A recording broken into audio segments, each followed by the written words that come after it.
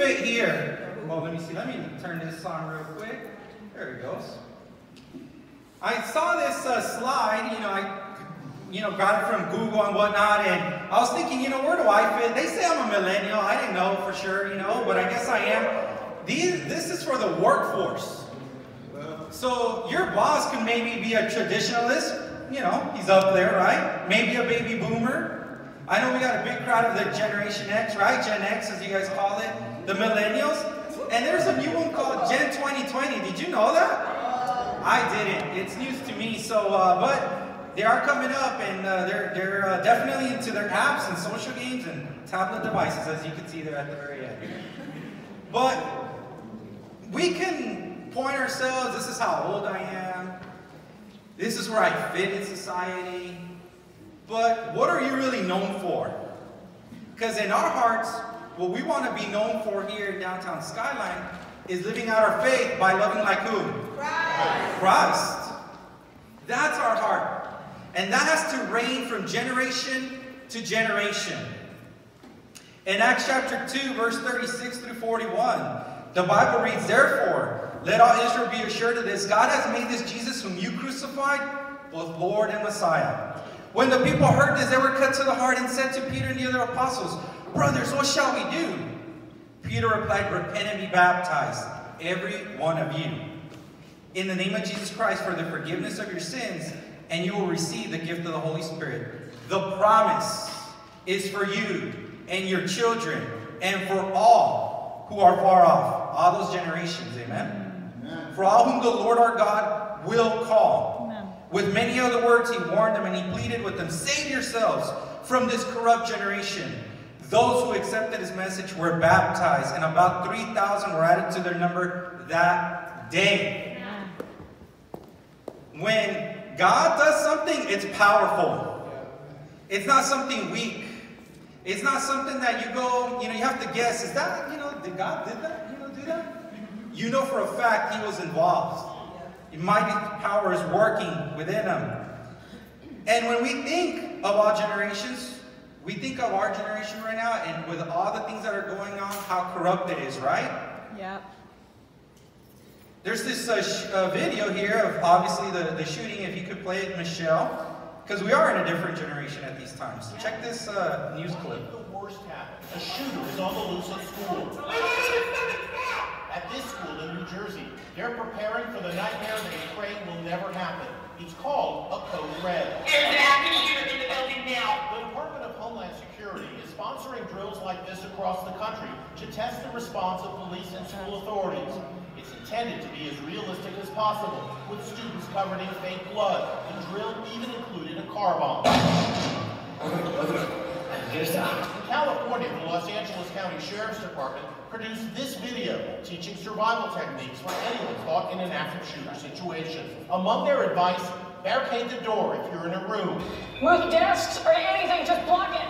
Turn off the lights. Silence your cell phone. As a last resort, they say, improvise a weapon. Look for something that can disrupt the shooter's ability to see, breathe, or control their weapon. At this parochial school in New Mexico, many of the teachers carry guns, just in case. Show me your weapons and tell me what they are. 45, sir. 45. Mrs. Pastor, this is the 45. Yes, Director of Security, 45. The pastor carries a 45 in a case that looks like a Bible. The principal is also armed with a 38 semi-automatic pistol. How many of you feel safe knowing that your teacher has guns? All of you. No more! Stop! Security expert Bill Stanton suggests that trained dogs be assigned to schools to take down a shooter. Inside Edition producer Allison Hall. What is stopping the shooter from just shooting the dog? Well, until you've been on the side that I was just on, where you have 80 pounds of muscle and sinew coming at you like a missile. So the first thing you think of is fear. And that's all you need is to buy that time to get those kids in a safe space or to evacuate completely. Psychiatrist Jonathan Sharon, director of the LA County Department of Mental Health, says many schools now have threat assessment teams that identify suspects before they strike. Comments in class, comments to other students, odd, erratic behavior, isolation. These are all signs that are potentially concerning. Precautions that may seem extreme, but as we've learned from the school massacre in Florida and many others, they're necessary in the world we now live in. Wow, how intense, isn't that?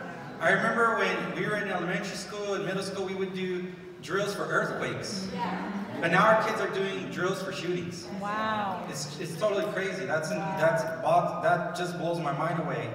And by the way, just to make you feel safe, I'm not carrying a gun in my Bible, okay? Just so you know, in case you were wondering. Is Pablo going to make a special announcement about that? Or what is he doing these days? You know, too many times though, we focus on how corrupt the generation is instead of being concerned with our spiritual degeneration. Wow. But the Bible makes it personal. It starts with us. In Acts 2:36, Peter's preaching says, "You crucified Jesus." He encourages us in verse 39 that the promise is for you and your children. In the NASB, where it says save yourselves from this generation, it does say be saved. But I looked at other translations. It says, I beg you to save yourselves. Wow. Get out while you can. Get out of this sick and stupid culture. Wow. That's the message. Really, it starts with us. We want to impact this generation, our society, but many times we don't want to change ourselves. Yeah. And so we have to start with ourselves. These things came up as I was reading the scripture, the promise. Something personal. You know, Peter was going after the people. Hey, you. And then he says there's this promise for other people, the purpose. And so my whole point today is the promise is personal and purposeful. Awesome. In Acts chapter 2, verse 36. Right, let's read that real quick. In Acts chapter 2, verse 36, it reads, "Therefore let all Israel be assured of this. God has made this Jesus whom you crucified, both Lord and Messiah." He says, you crucified him. But obviously we know that these people didn't physically crucify Jesus. How did they crucify Jesus, you think?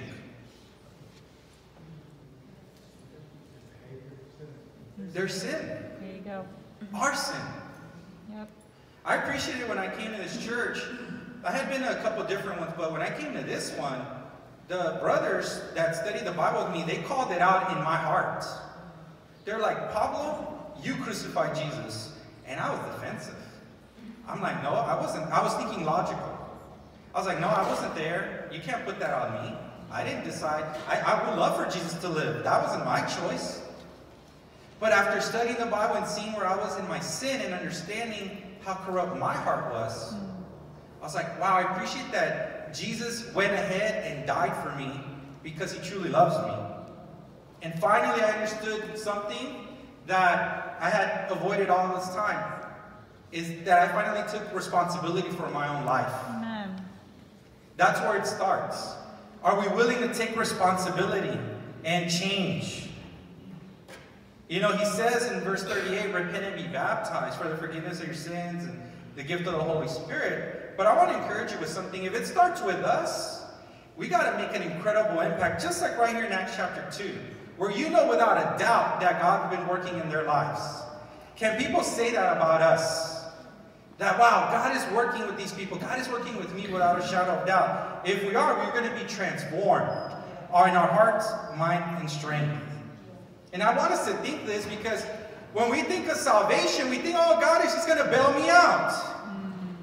God is like the Powerball genie. That's all I want. It's just give me the Powerball and I'm happy. Give me the, salvation. I want to avoid the fires of hell, and I just want to be in heaven. I just want to escape and be good. But Jesus calls us to repent before we're baptized. And so we have to be transformed. And many people think, oh, well, repentance just means, you kind of reconcile with someone, maybe apologize to that person, something like that. But really, it's not just about being saved. It's about being transformed. Amen. That's what Jesus wants from us. Come on. He doesn't say, be baptized and then now live your lives. He says, that promise is for you and your children and for those to come. Awesome. So how do we transform heart, mind, and strength? Well, in our hearts, they were cut to the hearts. There was an urgency. They were eager. They had godly sorrow. And for those of us that done the repentance study, you know what that's about. I encourage anyone, if you don't know for sure what repentance means, do the repentance study. Because we need to process emotional pain in healthy ways. I know growing up, there was a lot of heartbreak in our family at times. There was just, people absent. I don't even know my real father. I don't know where he's at. And he's the generation before me, right? And I don't know him. So growing up for me, it was just hard to feel anything. Because I was numb most of the time. Yeah. I was living to myself. I was addicted to the internet and just living my own life and just trying to please myself instead of really trying to care for others. Trying to be involved, doing something better with my life. I just did the bare minimum just to get by. But my heart was sick. It was, counterproductive to what everyone was teaching me at the time to build myself up. And I didn't have godly sorrow. My heart wasn't broken. It was calloused. It was bitter. And I needed to process that. And I remember, I'll never forget, I grew up with a stepdad, and there was violence in the home, and I couldn't stand him, and I had these hateful thoughts about him. I even wanted to end his life. Those were the thoughts that were going on in my mind as a teenager. And I remember one time I was studying, and the brother sat me down and said, so, the Bible says you can't hate. And I don't hate him, but I don't gotta like him either, right? I don't gotta be his best buddy or anything. And I'll never forget this. This is one of the most memorable things that someone's ever told me. They challenged me. You need to go apologize to him. I said, what? He's the one that's hurt our family. I don't know my dad, so, amen, good riddance to him. That was my, bitterness. But now my stepdad, I'm supposed to apologize to my stepdad for all the harm he's done to us? You gotta be kidding me. That doesn't even make sense.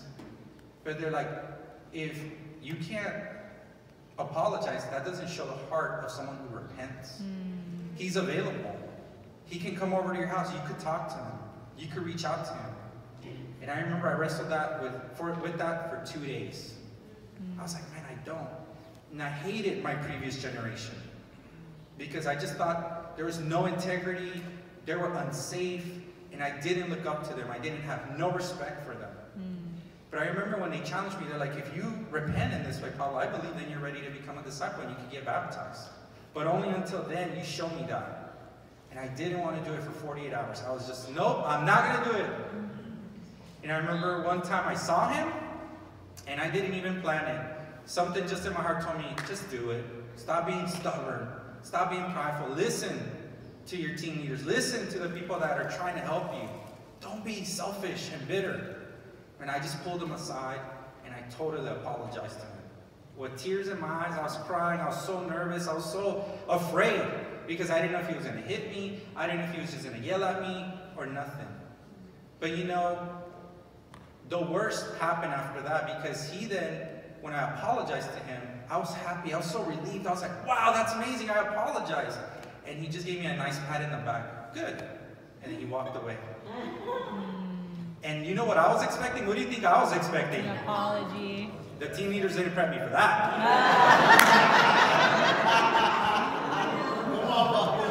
Godly sorrow went right back to worldly sorrow today, right? And I was like, man, what do I got to do to this guy? Well, how much more do I have to show him, right?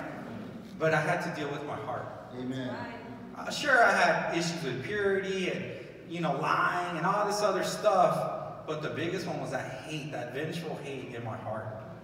And we deal with that here in our church. Then the mind, repentance means metanoia in the Greek.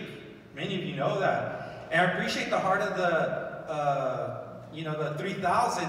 They asked questions because they wanted to learn. Yeah. Do you have a learner spirit today? Or did you come in here trying to teach us what to do? Whoa. Because even me, I'm coming in here with a learner spirit. I'm trying to learn from you. I'm trying to learn from our fellowship. I'm trying to learn from everyone. How can I be better? How can we, work together in our ministry to make downtown Skyline incredible? So I gotta learn. And it takes practice. I know a lot of times I came to church just trying to tell people what to do. Or, you know, I'm the problem fixer, Mr. Guy, whatever. No, I'm here to learn. I got to think differently because I need to rewire what's going on in my brain. Yeah. I've learned for many years how to do things my own way. It was time for me to change the way I think.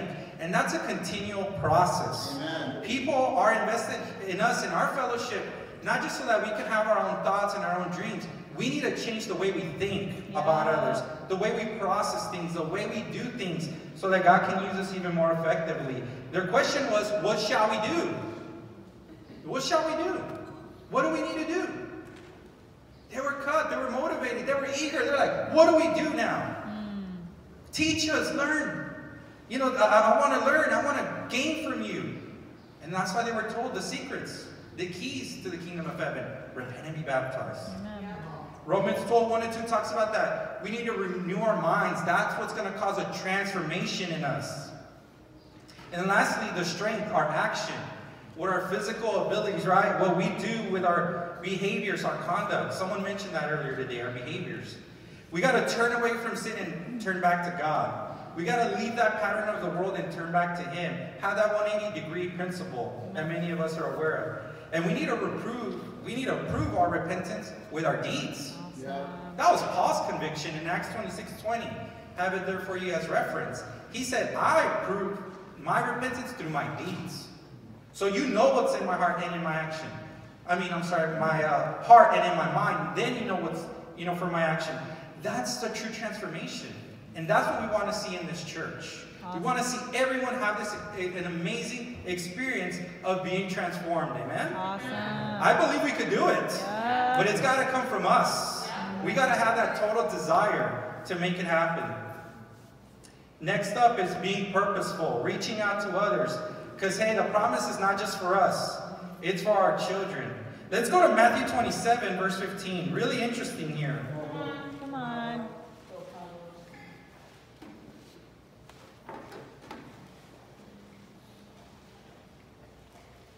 In Matthew chapter 27, verse 15, Jesus is being detained here, and Pilate, the governor, has a proposition. In Matthew 27, verse 15. Now, it was the governor's custom at the festival to release a prisoner chosen by the crowd. At that time, they had a well-known prisoner whose name was Jesus Barabbas. So when the crowd had gathered, Pilate asked them, which one do you want me to release to you? Jesus Barabbas or Jesus was called the Messiah? For he knew it was out of self-interest that they had handed Jesus over to him. While Pilate was sitting on the judge's seat, his wife sent him a message. Don't have anything to do with that innocent man, for I had suffered a great deal today in a dream because of him. But the chief priests and the elders persuaded the crowd to ask for Barabbas, and to have Jesus executed. Which one of the two do you want me to release to you? Asked the governor. Barabbas, they answered. What shall I do then with Jesus who was called the Messiah? Pilate asked. They all answered, crucify him. Why? What crime has he committed? Asked Pilate. But they shouted all the louder, crucify him. When Pilate saw that he was getting nowhere, but that instead an uproar was starting, he took water and washed his hands in front of the crowd.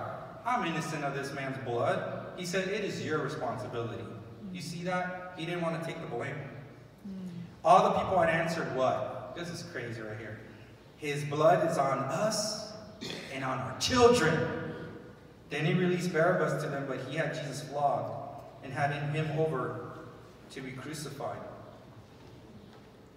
You know what was really bizarre about this is people despise Jesus so much and were looking to their own interests that they were willing to sacrifice a fallen generation.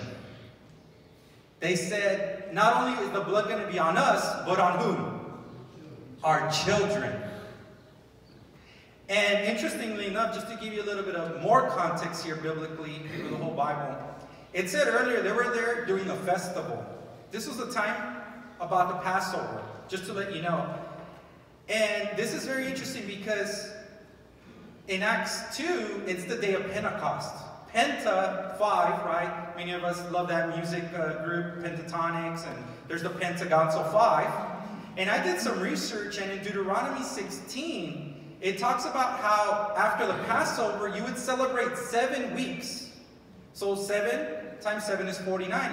Plus the Passover is 50. You get 50 days to celebrate the Passover. Okay. So it begins with the Passover, but then it concludes with the day of Pentecost. Wow. So you get 50 days, right? And right here's the beginning of that. And I just already read you the end of that. And so what am I trying to say? These people, within a 50-day period, they said, you know what? You could take my kid. If I'm wrong, sacrifice him. His blood be on him, as well as mine. They were willing to sacrifice the next generation. Because out of envy, out of self-interest, they were promoting themselves. They were so guarded and suspicious. And no, this can't be right. I was raised differently. There's no way there could be a Messiah. This is not the Messiah. He looks too human for me. He cries, he feels. I've seen him. There's just no way. And they're like, kill him so we could just be without of a doubt that he's dead. And I know then I will be secure that he's not the Messiah. And that was their heart. They started with that. And so my question to you is, how do you think they felt on the day of Pentecost about 50 days later when they heard that Jesus resurrected, died for their sins, and went back to heaven, and now that promise is for you. And who else? Your children. This all happened in Jerusalem. Wow. The day of Pentecost was in Jerusalem. So people within about a month and a half's time, 2 months' time at most, they had already signed their kids to be sacrificed according to God, leave it in God's hands. But then they got this amazing promise. You can change. You can be transformed. You don't have to be that bitter. You don't have to be living in anger and frustration and hate all the time. You could be different. And the promise is for you and your children. And so they must have felt relieved. They must have felt so encouraged that, wow, I have a different outlook on life. And I'm not living the same anymore. I used to live for myself, but I can change and repent and be transformed. And that's why I'm so encouraged about all the young Christians in our ministry. Yep. Because I see their repentance and how much they're willing to change and go different. It's a new era here in downtown. And these young Christians are putting some of us who've been here for a while, the veterans, if you will, a little bit to a challenge here and calling us higher. Today, I was at the outreach meeting, great attendance, about 25 people there, it was great. And our youngest Christian, 7 days old, Hulu and Lulu George, were at that meeting.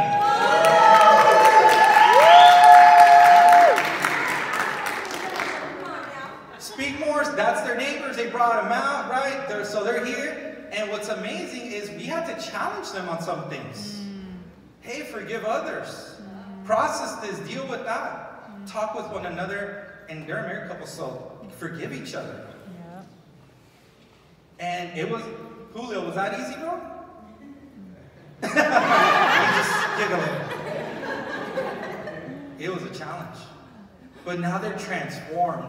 It's amazing. Now they're encouraging us with texts throughout the week. They're like, how you guys doing? They're initiating the talks. They're not about themselves. And they're there serving at the meeting because they want to see others become Christians. Amen. How are we doing? You know, in Hebrews chapter 3, verse 7, did you know that the Holy Spirit spoke? I didn't until I did this lesson, actually. I know the Holy Spirit inspired the Bible. But check the scripture out in Hebrews chapter 3. Come on, Pablo. Hebrews chapter 3, verse 7.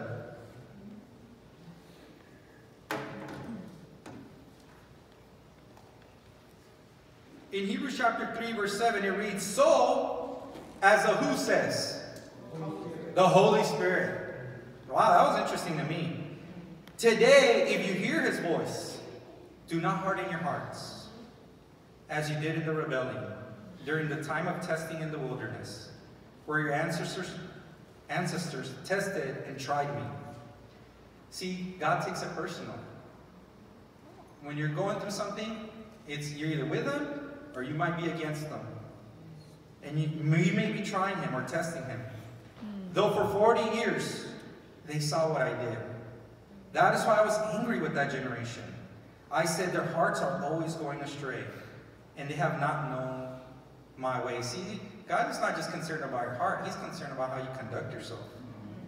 So I declared on oath in my anger that they shall never enter my rest. See, that was one generation. God just said, you're not even going to enter my rest. But in verse 12, there's hope for us. It says, see to it, brothers and sisters, that none of you has a sinful, unbelieving heart that turns away from the living God. But encourage one another only on Sundays. What? Only when you're canceling appointments. What?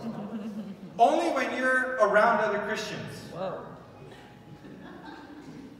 It says daily, as long as it is called today. Come on. So that none of you may be hardened by sin's deceitfulness. Come on.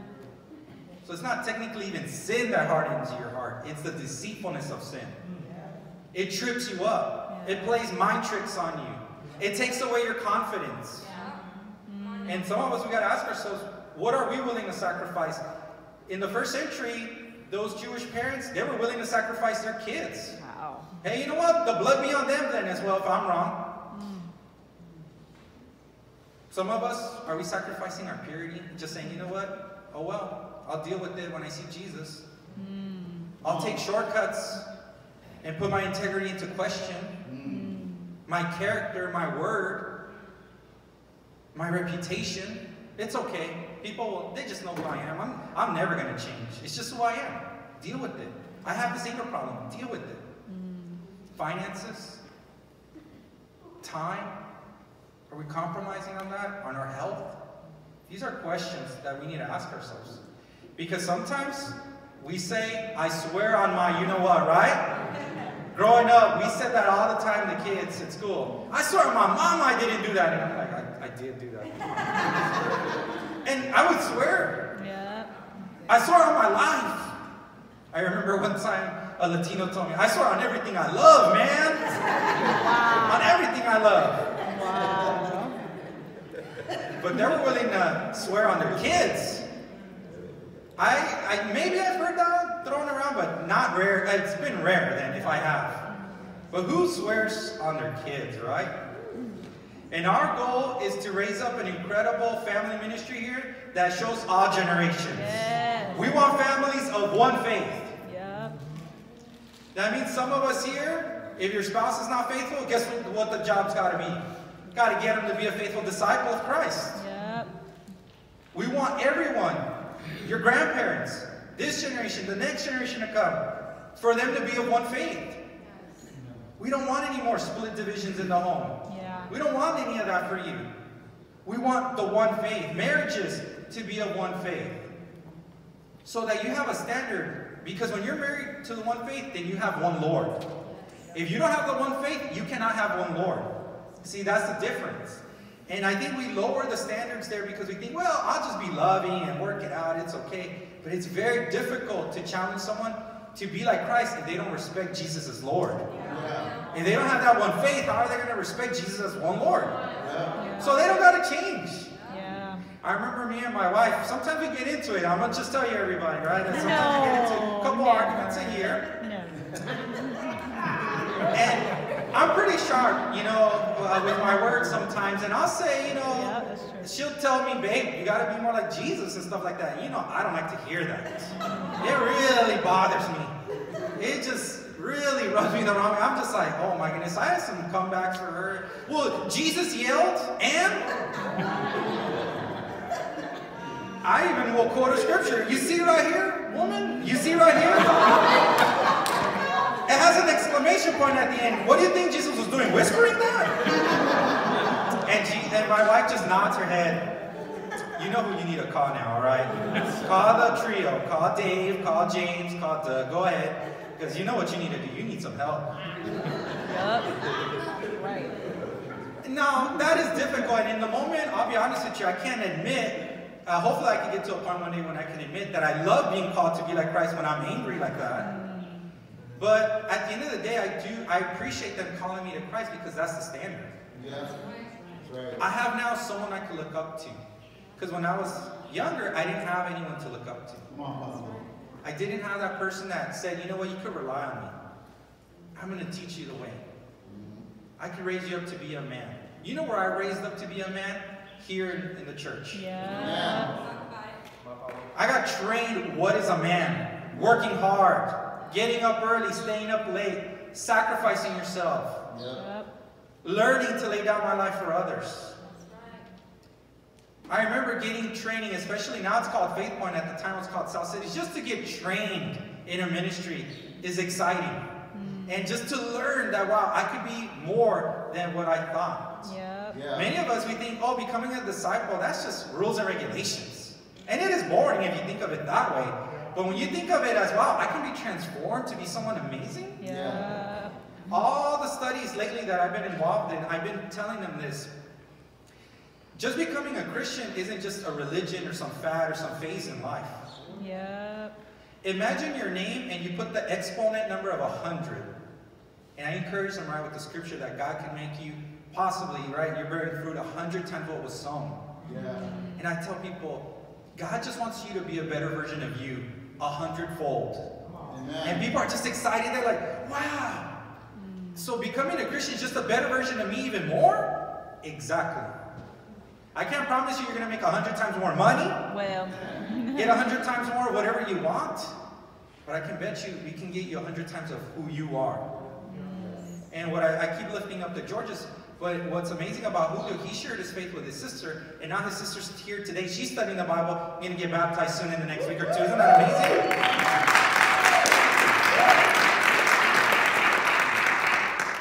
Why? Because he's laying down his life, learning and being trained. And I think we need to get excited about, we could become more than what we are now.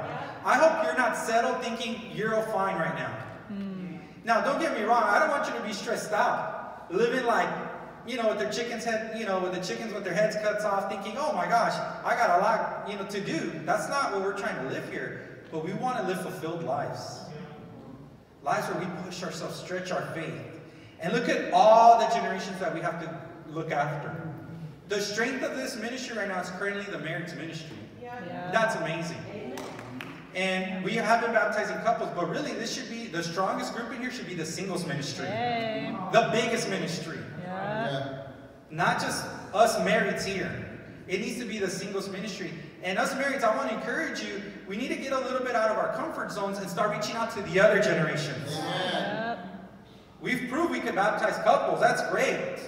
But now it's time to really reach out to the other generations. Our Kids Kingdom. Let's give CJ and Junior an incredible round of applause for all the hard work.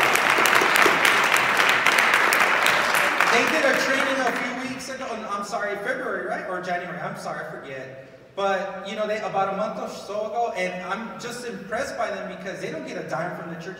They fearlessly and tirelessly serve our ministry. They just want to give their all. And I'm so proud that they have a special, obviously, investment because now Oliver, baby Oliver, hey, in a few years, he's going to need Kids Kingdom. Yep. But guess what? Just because Nicole and I don't have kids, that doesn't mean we can't invest in Kids Kingdom. Right. We need to invest in Kids Kingdom. Right. We need to care for that ministry. That's the maybe Gen 40, you know, generation that we got to worry about there. Yeah. We got to get an exciting youth ministry here. We got to get an awesome teen ministry in our ministry. Yeah, come on, Right? And we're teens. going to ask the parents to lead that. Yeah. We're not going to hire no team leader, all right? We're not going to hire no campus students to go parading your kids around or, you know, driving them from place to place. We want the parents to lead and to be empowered because the blood won't be on our children, all right? We got to take responsibility and say, hey, we got to raise them up. And a few weeks ago, I had a meeting with the teens, and it was amazing to see them. And some of them are here, and I want to give them a round of applause for coming out to that meeting. I was pretty impressed by our teens because I was like, how many teens are out there? So we had about 6, right, babe? Six, seven come out, and they came to our house, and some of the parents were there, and it was great. We had pizza and dessert and the whole 9 yards. And I asked them, you know, what do you like about our ministry? And what are the things that we can improve? So they said really nice things. Hey, you know, this is what's cool about it and whatnot. But what really broke my heart, they're like, you know, one thing that we would love to see change here, and, you know, some of them are here today. They're like, people just walk right by us and don't even acknowledge us, don't want to talk to us, possibly because we're not adults. And I started thinking to myself, you know what? I got to work with the parents here, and I got to work with the singles, and I got to work with the entire ministry to really pull in that generation. Come on. Because they're feeling left out. Yep. Who's investing in them? Who's mentoring them? You know, for me, I'm blessed because I had a few people that were not my blood care about me. Yeah. I had a talk with a sister who led our teen ministry, and I remember times she would give me rides all the way from Southgate all the way to where I lived in Lenox.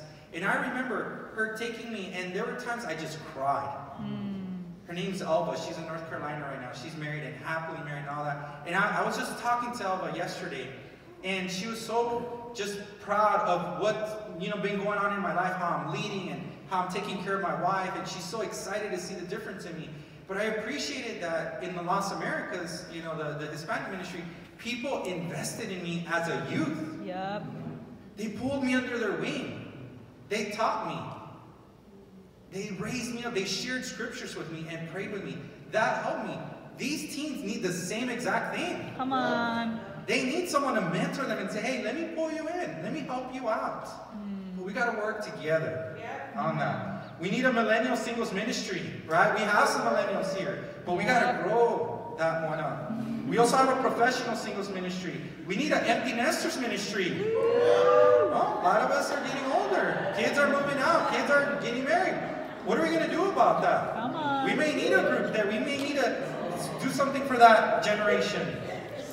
A mature retired ministry. Come on. I was talking to one brother today. I won't mention his name because I didn't get his permission, but one brother was like, hey, my plan is in 5-7 years to retire in another state. And I appreciate him already getting open and getting advice now about that move that he's doing in 5-7 years. And I encourage him, and he's exactly not what you would think. He's doing so well in his life. He's not that old, actually. He's closer to my age. And he's saying, I'm thinking about retiring at a certain age. And I was blown away. I'm like, man, I wish I could be like you. But he's already thinking, I won't be able to retire here in this state, but I could retire in another state. And so I gave him a vision. I told him, let's talk and let's see what we can do for our ministry together before you leave, right? See, all generations are impacted by faith partnerships and discipling. I want to give you this practical here. If you're like, well, what can I do, Pablo? You're talking in theory. That sounds awesome. I do want to help out the generations. What are we going to do? We're going to have to do it through faith partnerships and discipling. I'm proud of the Cobo Speak More group, the South Point group.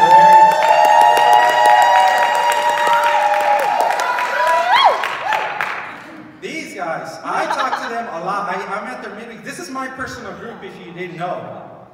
Right, me and Nicole. This is our holiday dinner. We're having barbecue. It was awesome. And I've noticed something with them. We're fighting like cats and dogs sometimes in our group. But what's amazing is the goal is to be faith partnerships, to be united. And I noticed something. Last year, they were fruitful. They baptized the Rodriguezes. And this year, they baptized the Georges. Julio and Lulu George. Is there a coincidence there? I don't think so. I appreciate your zeal, Arlene. She's like, whatever Pablo says, yeah! Where's the gun at? I want to see that, 45, one special, whatever you got. Let's go. This is not just happening in one isolated group. Check this out. This is happening in the East LA marrieds as well. The partnership of the Yens and the Guzmans. The Yens are the shepherds. The Guzmans are the outreach team, right? And they last year baptized and helped baptize George and Cece Morales. Pray for them. Cece just gave birth, so pray for her. Recovery, that whole 9 yards, that whole thing. And then last week they just baptized someone they personally met, the Guzmans, in Robin and Genesis Quiroa. Isn't that awesome? So again, is there really a coincidence there? I don't think so. I think these people were united. And some of us, we throw that word around like this. And I want to be now the executive for a change. Amen? Can I do something? All right.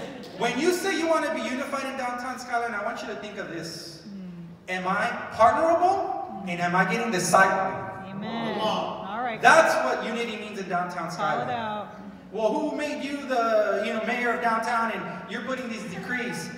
That's what's been effective in our ministry, and that's where we're going to go. Awesome. And I just encourage everyone to have that in their hearts. You know what? I keep saying let's be unified, let's be unified, let's be unified. But what does that mean? We don't do anything. We're just throwing that word around like it's a credit card. You know, unity, unity, unity, unity. Yeah. Well, let's start talking. Are you partnerable? Who's your partner? I don't have one. Well, it's time to get one today. Yeah. You can be partnerable. And there can be discipling. No doubt about it. And that's true unity in our ministry. Amen. So if you come to me asking you to be unified, just be warned. I'm going to be talking about this. Amen. You know, I'm going to rush through this because I know I'm running out of time, but one thing that's the beauty of partnerships is when you partner, it's something that you can model and people can learn from. People are more eager to learn about partnerships than they are to learn about one individual. That's what I've noticed. So when someone can be partnerable, it's more, you know, exciting. It's more it leaves an impression because it's really hard for people to work it out together. And so I want to encourage you with that. And here's Terminator 2, right? No fate but what we make. You guys remember that movie? Yeah. Terminator 2. I don't got time to read this, but I want you to think of this as a change as we close out. My faith will affect their faith. Amen. Does it determine where they end up? No, that's not what I'm saying. Does it, you know, it ends with us? No. But we do affect their faith. Yeah. Their faith. Our faith affects their faith. And so today, remember that the promise begins with you. Jesus has offered that to you. Save yourselves. Yeah, the generations are corrupt. We know that. But what about saving yourself? Are you being transformed in heart, mind, and strength? And lastly, are we purposeful? Are we going to reach out to the lost generations? Can we be partnerable and say, you know what, let's work together so that we can be a model and affect others and help them with their faith, amen? I know we can do this if we live out our faith by loving like Christ. Love you guys.